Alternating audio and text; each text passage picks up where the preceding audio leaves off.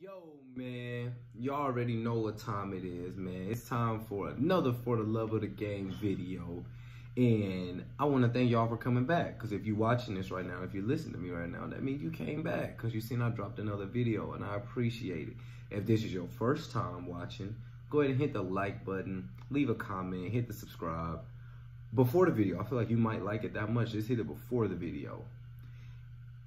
Today, I don't want to talk about what we're going to say yet. I want to give a little dramatic little fill-in about how I feel about the NBA right now. The NBA is the best it's been in a while. I would say that every night, great things happen. I seen this tweet, and it was like Bradley Beal had hit a game winner. Dame went for 50. And it was like one more thing. But it was just like so much stuff happened in like a 3-day span in the NBA. And the NBA is like how it was in 2012 and 13. When in the fact of there are so many good teams everywhere you look. Every night, like I said, there's something to look forward to. So this particular person, this particular team really peaked last season. Damian Lillard last year, of course his playoff run, but before that he was playing great. Last year, I had my point guards as Steph, Kyrie, Russ, Dame. And that fifth person is always like interchangeable. It could be Kimba. I was real big on a healthy John Wall. The fifth person, it's interchangeable.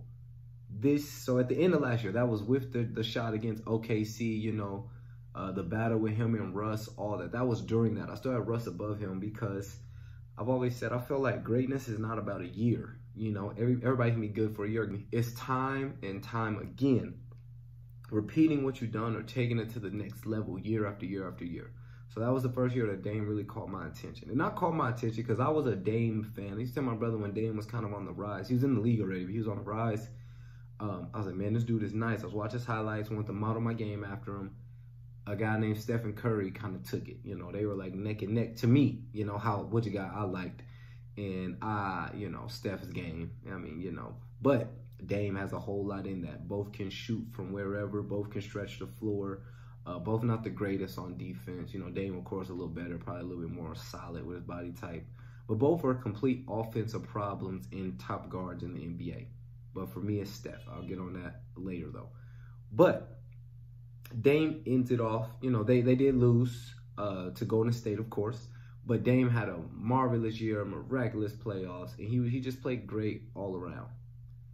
Comes this year, they're struggling. They pick up Melo, you know, the whole Melo thing. Everybody said Melo should be in the league. Boom, they grab Melo, bring him over to the squad. A nice, solid piece. I like that. I do. But what I really want to get to is Dame in his last 10 games. And before I do that, I want to say I'm not a guy who pays too much attention to stretches, a 10-game stretch or a 6-game stretch. I like to look at averages because a stretch explains that time.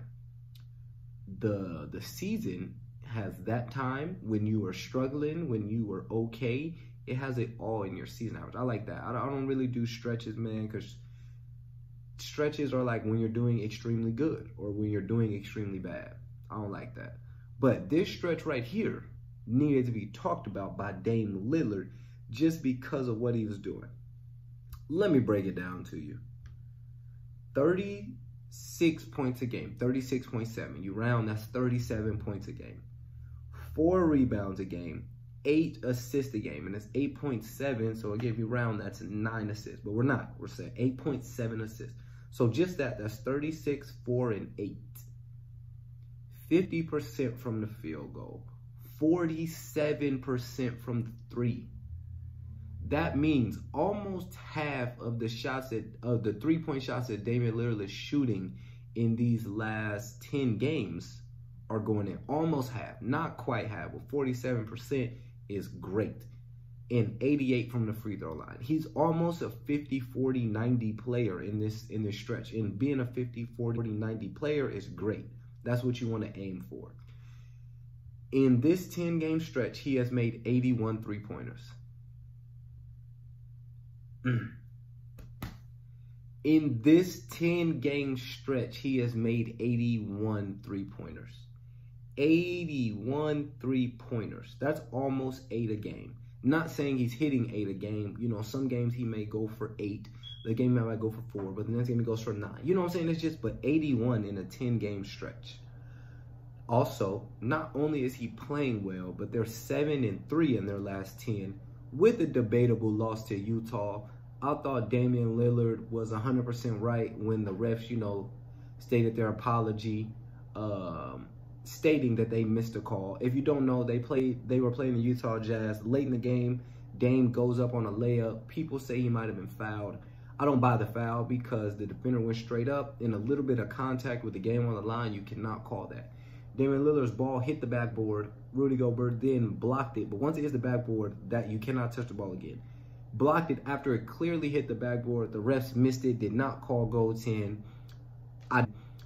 I don't believe that's the reason the Trailblazers lost, because they did have a chance. A wide open 3 in the corner, wide open 3 to make it. They missed, so they let that opportunity slip. But a definite fault on the refs. And Matt Barnes let out this tweet, and I completely agree with him. And he just said that refs should be fined and suspended for that. I'm not a big ref critic. I think they're amazing. If you hear me watch a game, you'll say, like, refs, they miss calls, but it's like we have the benefit of replay. Refs do not have that. Refs make it on the spot, and usually, most of the time, it's accurate. It's the right call, and they make it on the spot. No replay, no review.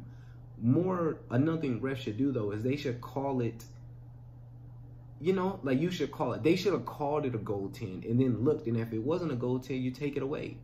I think that in football, too, you know, sometimes they will call a call that'll blow the play dead and it wasn't the right call. I feel like they should do the thing that lets the play go on, and then you get the benefit of going back and looking at it, and you can change it from there. But don't make the wrong call, and the play could have kept going. But like I said, Matt Barnes said that. I agree, man, because when players act up or they do anything, get a technical, they lose money. These refs, this is their career too. They need to be on their tiptoes and on their P's and Q's. And if you miss a call, depending on the severity of the call, you should be fined or suspended. It's not that hard. Take care. Do better. Another thing, though, man, I'm just reading everything he's doing. It's just crazy. He has the NBA record of 49 three-pointers made in his last 6 games. I mean, made in, not his last 6, but made in 6 games. 49 three-pointers made in 6 games. On average, that equals 8 a game. But like I said earlier, he may not be hitting exactly 8 a game. You know, they're just sporadic. But 49 in the last 6 games. He's the first player in NBA history to average. First player in NBA history to average 45 points and 10 assists over a 6-game span. Damian Lillard, ladies and gentlemen. And also, the Trailblazers are now 9th in the West. It's getting right before All-Star break, which is the midway point of the season. And Dame was, you know, pretty upset when he talked about the Utah loss because they're in a playoff race. They're not as good as they've been in the past year, so every game really counts for them. They're in a playoff race, and refs are blowing calls and essentially losing the game for them. So I agree. But 9th in the West with a lot of season left to go, a lot of upside. I see them finishing about 5th or 6th. I don't know how far they'll go. They're usually at about 4 or 5. So 5th is the lowest that they probably want to go. 6th and 7th and 8th, you know, I don't know. The 5th, you always have a good chance of winning the first round because you play the 4. You guys are like neck and neck. But just amazing numbers by Damian Lillard, man, and is now in the top 3 guards. I guess this year, point guards, it would go him first for right now, Kyrie. But my list would still go Kyrie above Dame. Damian Lillard right now, ladies and gentlemen, is the best player in the NBA. Over Giannis, over AD. Right now, Damian Lillard is the best player in the NBA. I don't see him winning MVP. I still think Giannis is going to get that because that's Giannis' season. We're talking about a great span here by Damian Lillard that could not go unheard. I had to drop this video. I needed y'all to really see how he would see what he was doing and see how well he's playing. And if you like more videos like this, I suggest you guys to keep tuning in.